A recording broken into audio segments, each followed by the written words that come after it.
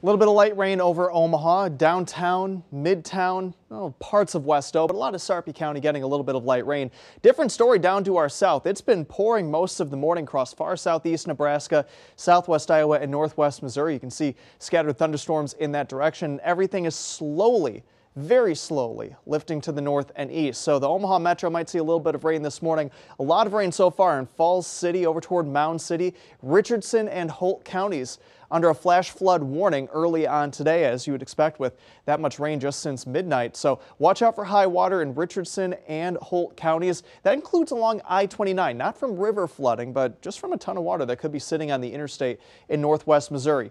So you can see the widespread steady rain, some of that trying to get into the Omaha Metro early on this morning. The better rain chances are going to be to our south. We could still see a little bit of rain here in Omaha through the first half of the day. It's cooler, 69 at the airport. Dew point is in the mid-50s, so it's comfortable as well. You can see the rain chances, especially to our southeast, through the middle of the morning. But again, we could still see some rain in the Omaha Metro through about 10 or 11 o'clock, and then it starts to push into Iowa. Mostly cloudy by midday. Temperatures still in the low to mid-70s.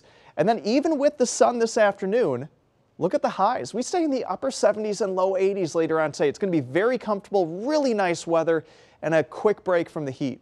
Clear and comfortable this evening. Temperatures around 70 by 10 o'clock tonight. We could start off with a little bit of fog early on Thursday morning, but then more humid and back near 90 tomorrow. Low to mid 90s on Friday.